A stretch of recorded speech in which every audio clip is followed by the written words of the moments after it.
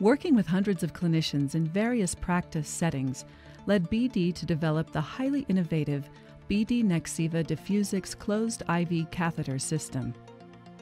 The first of its kind, this all-in-one system is designed to improve efficiency and patient experience in clinical settings where diagnostic imaging may be part of the patient's care. Here's how to insert it. After removing the catheter system from the package, ensure the vent plug is secure and the clamp is not engaged. Remove the needle cover and, holding as shown, pull back on the finger grips about 1/8 of an inch. Then push them back to their original position, making sure the colored platform and the white finger grips are snugly together.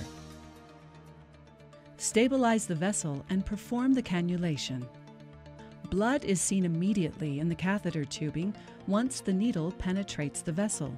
Lower and slightly advance the entire system to ensure the catheter, not just the needle tip, is within the vessel.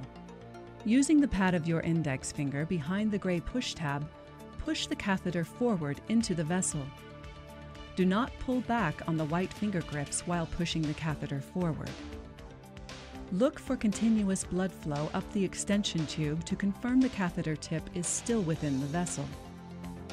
Stabilize the system and pull back on the white finger grips until the gray needle shield releases. Stabilize the catheter with a sterile dressing, making sure the catheter septum is beneath the dressing.